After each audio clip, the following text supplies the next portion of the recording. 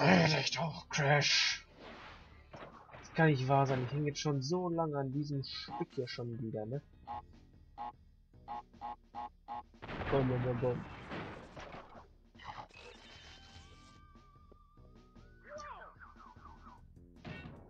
Leute, ich mache mal kurz einen kleinen Cut und schau mal kurz nach, was das war. Ich bin wieder da. Und weil es lange gedauert hat, bin ich natürlich runtergefallen, weil ich wieder denselben Move drin habe.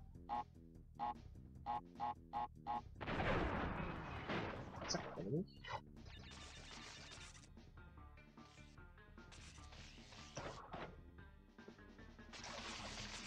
Ey, das kann doch jetzt nicht dein Ernst sein, oder?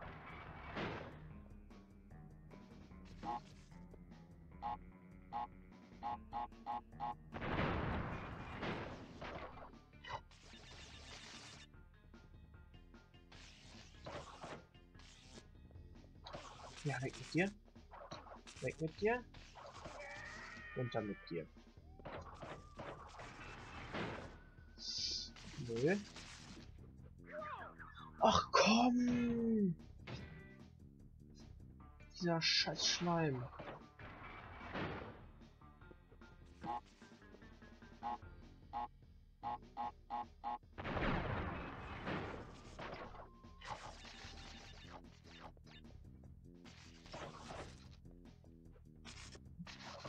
Weg. Weg. Runter mit dir.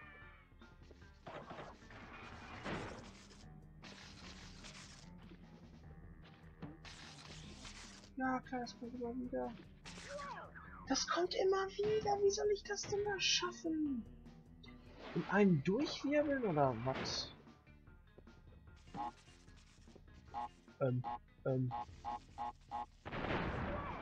Ja, war klar, dass es mich da erwischt.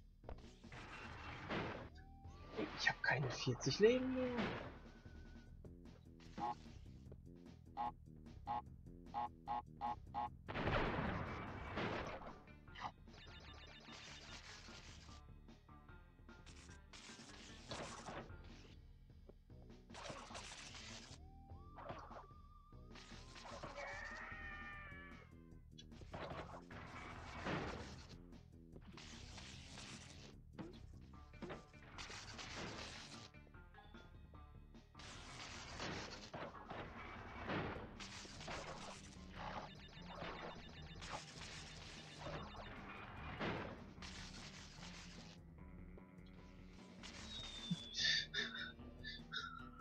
Da hinten ist das Ende. Oh mein Gott.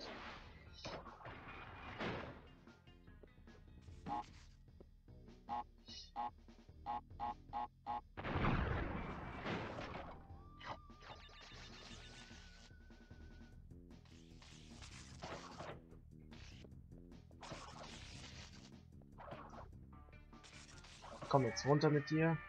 Oder? Weiter aktivieren.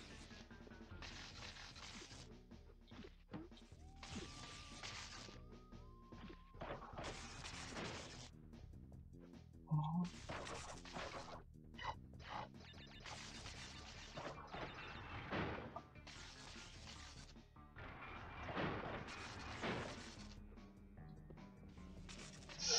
Ja, die Tür auf.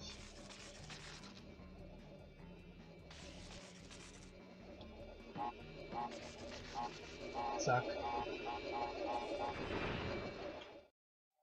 Oh mein Gott, geilo. The Great Hall. Jetzt, oh mein Gott, ich hab's endlich geschafft. Ja.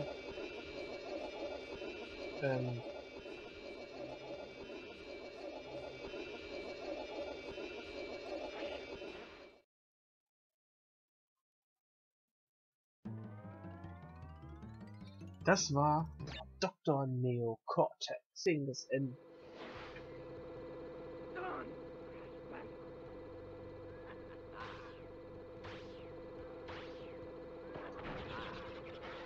Den grünen kann ich zurückschleudern. Okay, die blauen kommen nochmal zurück. Grün schleudern.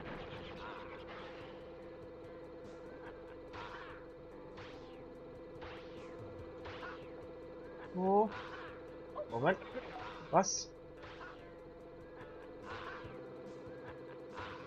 Ja.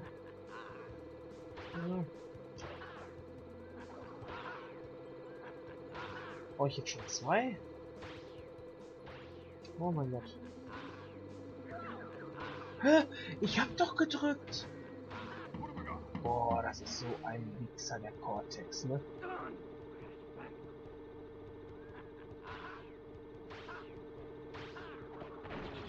Das war früh genug einfach.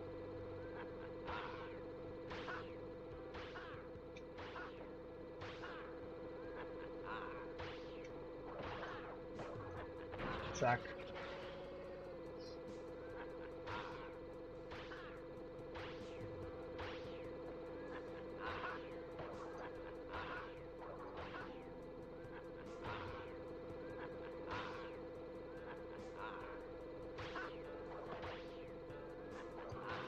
Oh Leute, jetzt brauche ich 3.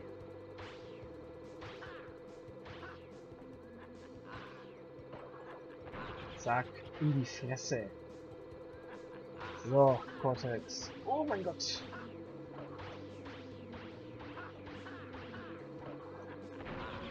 Noch einmal, Cortex, dann habe ich dich.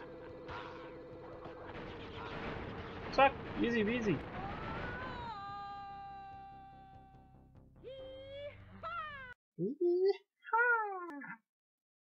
Oh. Hey.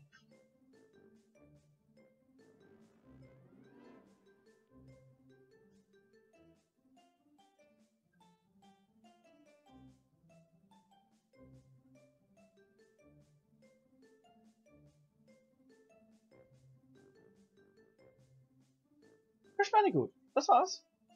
Created and delivered by Naughty Dog. Ja, das war jetzt so gesehen das erste Hin- und Herlaufen. Wie man merkt, also bei dem Teil haben sich die Macher noch nicht wirklich so ins Zeug gelegt. Wenn man sich überlegt, was die Macher aus 2 und 3 und überhaupt dann noch rausgehauen haben. Also Naughty Dog hat sich da noch richtig ins Zeug gelegt und bin ich auch sehr froh darüber, dass sie das noch gemacht haben. Wie gesagt, das Crash Bandicoot 3 hat wirklich meine Kindheit geprägt. Irgendwann habe ich mir dann sogar noch 2 und 1 geholt, aber 1 habe ich leider nicht mehr durchgespielt, weil das dann schon in die Zeit reinging, wo ich mir dann Nintendo 64 geholt habe und die PlayStation 2 auch schon draußen war und da gab es nicht mehr so wirklich PlayStation 1 Spiele, da war es schon schwer, solche Spiele zu kriegen. Aber ich bin jetzt froh, dass ich es endlich einmal durchgespielt habe. Mir fehlen natürlich jetzt noch die 100%. Da werde ich mich aber natürlich noch darum kümmern mit euch zusammen. Und weil es sind noch unerforschte Gegenden und die will ich natürlich noch mit euch zusammen erforschen. Und man merkt, dass ich müde bin. Und ja, wir warten jetzt natürlich hier, bis das die ganzen ja, bis die Credits weg sind. Oh, in Memory, das heißt, jemand ist gestorben. Oh, nö, das ist aber traurig. So, vorbei. Start. Nein! Zurück. Was ist, wenn ich jetzt sage Load Game? Hat er das dann gespeichert? 63%. Was?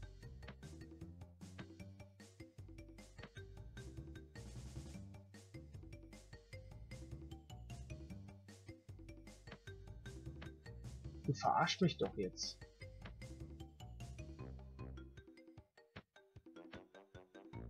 Gut, okidoki, ich gucke mich dann jetzt erstmal, wie gesagt, nochmal so ein bisschen rein, um zu gucken, wie man wirklich die 100% hier erreichen kann.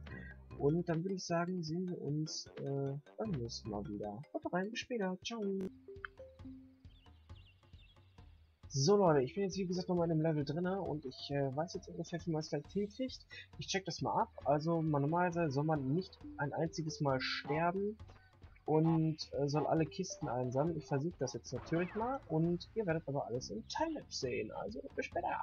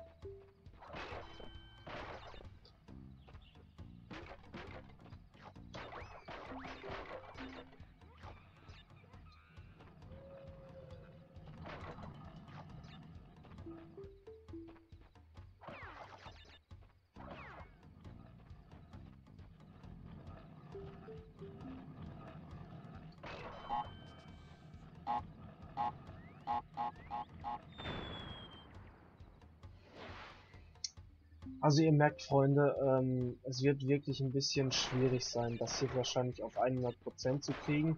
Wir haben die Story durch, finde ich, damit und ja, also ich denke mal, damit ist das Projekt hier an dieser Stelle dann beendet.